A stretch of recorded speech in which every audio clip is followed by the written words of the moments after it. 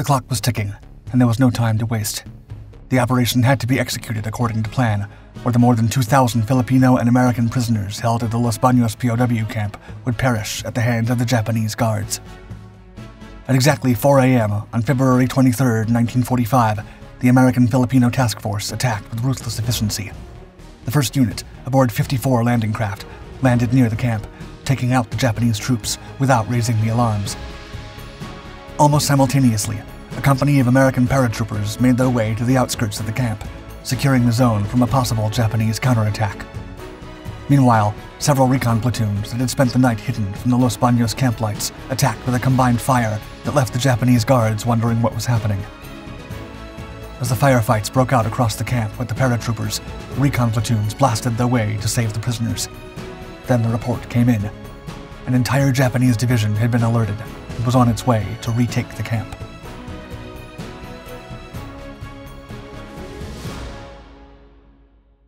Liberating the Philippines.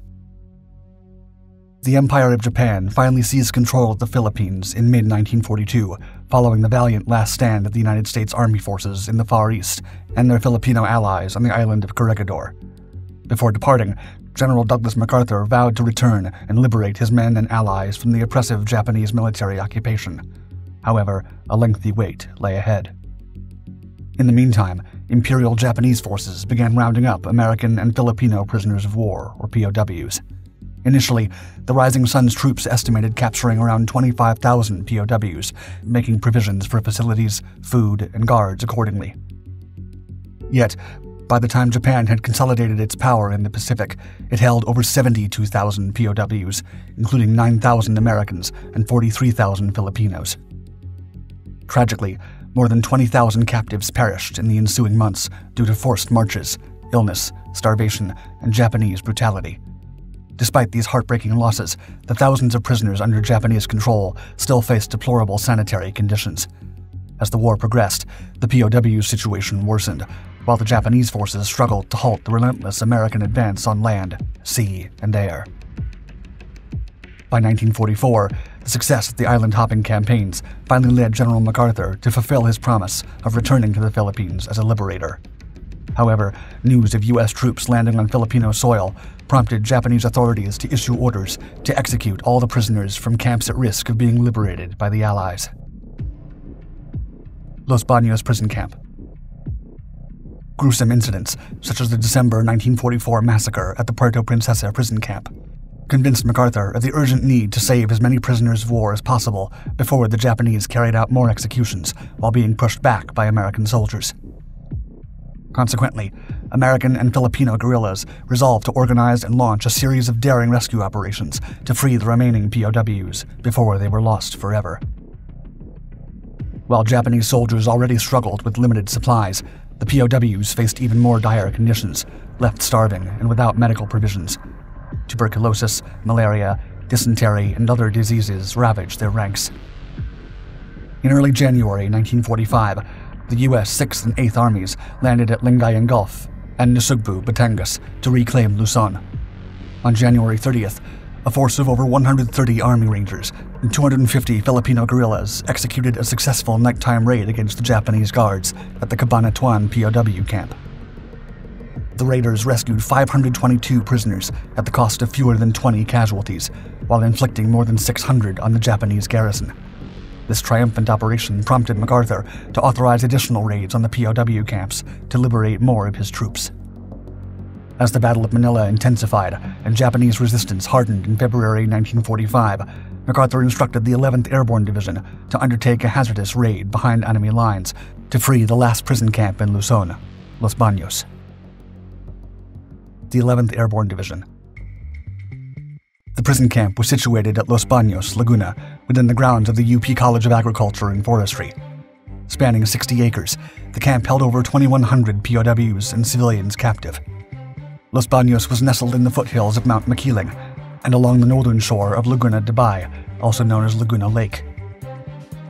The facility was surrounded by barbed wire fences and consisted of clusters of huts where American, British, Dutch, Norwegian, and other Allied troops and civilians were detained.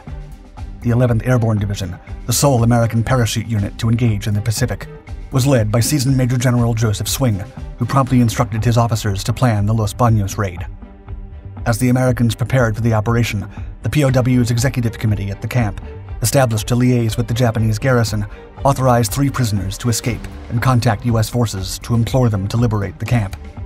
The trio stealthily navigated the heavily guarded barbed wire fences, eventually reaching the jungle, when they connected with local Filipino guerrillas that guided them on a dangerous journey through Japanese-controlled territory.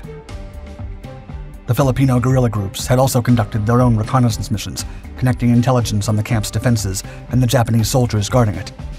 Armed with the invaluable information provided by the escapees and Filipino insurgents, the paratroopers devised a rescue plan, scheduling the operation for February 23rd. Rescue Plan. The joint American-Filipino assault plan consisted of 4 phases. The first phase involved the 11th Airborne Provisional Reconnaissance Platoon and Filipino guerrillas. Under the leadership of First Lieutenant George Scow, the team would approach the prison camp aboard local fishing boats known as bunkas 2 days before the attack. Subsequently, 4 assault teams would encircle the camp, designate landing zones for the paratroopers, and engage the Japanese garrison. During Phase 2, paratroopers led by Lieutenant John Ringel would descend into the landing zones to neutralize any remaining forces within the camp and secure the prisoners for extraction. Phase 3 encompassed the evacuation of the POWs and Allied troops aboard 54 LVT amphibious vehicles. And the final phase entailed a diversionary attack against the Japanese 8th Division to facilitate the safe passage of the LVTs without incurring losses. This task would prove challenging, as intelligence reports suggested the enemy division boasted over 10,000 personnel. On February 20th, Lieutenant Scow and 31 of his men, accompanied by around 20 Filipinos, readied for the amphibious operation to infiltrate enemy territory. The raid begins. In the chilly and dark early hours of February 21st, Scow and his platoon departed from the west shore of Laguna Lake aboard 3 bunkas, shrouded by darkness. Scow and his soldiers led the way, with the other boats maintaining a steady pace behind them. They were armed with M1 Garand rifles, M1A1 carbines, and Thompson submachine guns. The American soldiers navigated the river in a dispersed formation to evade detection by Japanese patrol craft. The morning fog concealed the boats, enabling Scow and the reconnaissance platoon to land near Nanhaya without complications. Upon arrival, some of the Filipino insurgents linked up with the platoon at the local schoolhouse.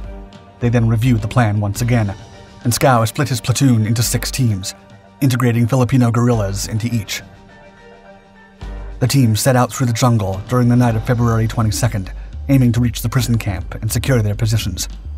Hours later, the rest of the 1st Battalion boarded the 54 LVTs, gearing up for the attack.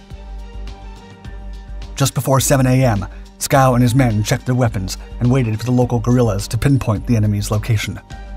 When the moment finally arrived, the reconnaissance platoon launched their assault on the Japanese guards from various positions.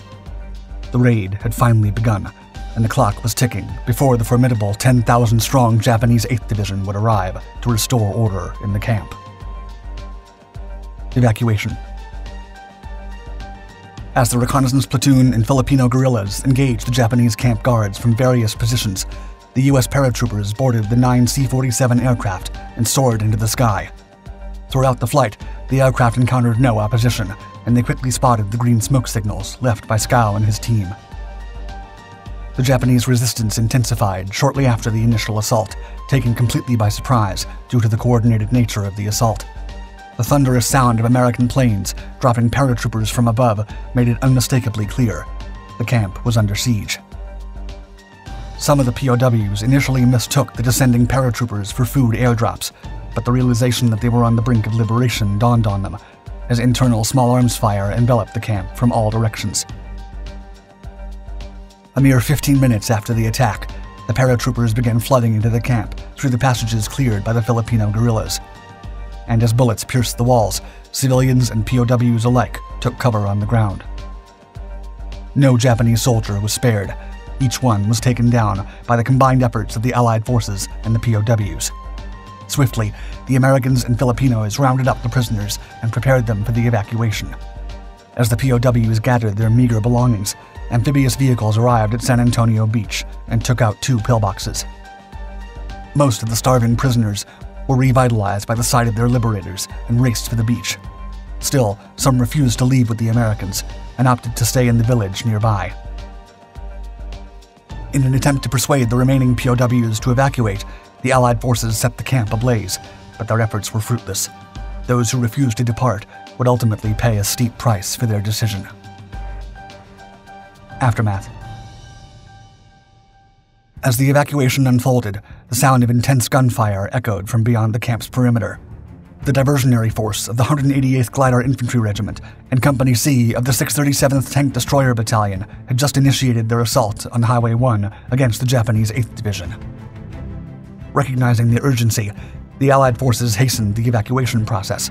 Sporadic gunfire from the hills intensified, and mortar rounds gradually neared the beachheads where men, women, and children were being loaded onto the LBTs. By the time the second wave of prisoners departed the beach alongside the remaining attacking forces, the diversionary task force had successfully blocked the Japanese troops from advancing towards Los Baños. Over 2,200 POWs were safely evacuated without any losses. Moreover, the combined American and Filipino casualties numbered fewer than 20, whereas the Japanese suffered over 80 losses. When the Japanese troops arrived at Los Baños days later, they mercilessly took the lives of over 1,500 civilians that had refused to leave the area, as they were deemed collaborators. The Los Baños raid ultimately became one of World War II's most triumphant rescue missions, showcasing the importance of coordinated planning, accurate intelligence, stealth, and swiftness in executing specialized military operations.